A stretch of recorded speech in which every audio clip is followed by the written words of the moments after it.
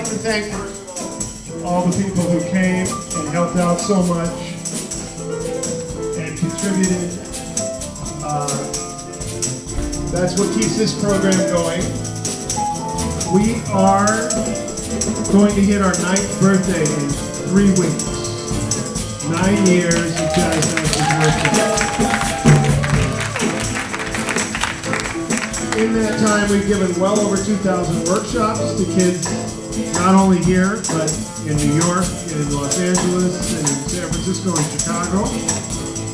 And we've seen them grow up to be great people and go up to great colleges. And as much as we hope Jazz Masters has changed their life, knowing them has changed ours. So it's been a wonderful ride, and I look forward to much more after a lot of sleep, of course. But I really need to thank you guys, because you're the ones whose practice and dedication and music makes it happen.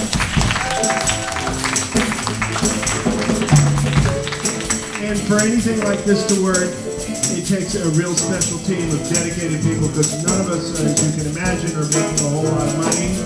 But the good thing is, you know, when you give us money, we don't invest it in the stock market.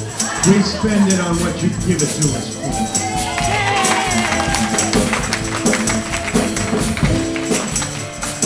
First of all, Scott Brown, who helps lead the workshops here, leads the workshops in Seaside.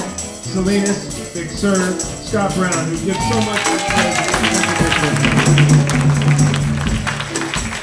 and my main partner throughout all these 9 years, who listened to my ideas, who went along with them, and who's been down Route 66 3 times, up Highway 1 once, and down 49 another, who wore a cowboy hat for me, played 28-inch bass drum, and kids so much to these kids, keeps everything going.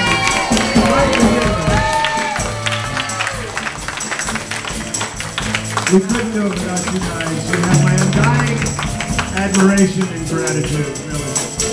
And to all of you, let's make it another year of great music and fun and getting to know each other better. And for those of you watching things on the silent auction table, you got 2 minutes. We love you. We'll see you in our dreams.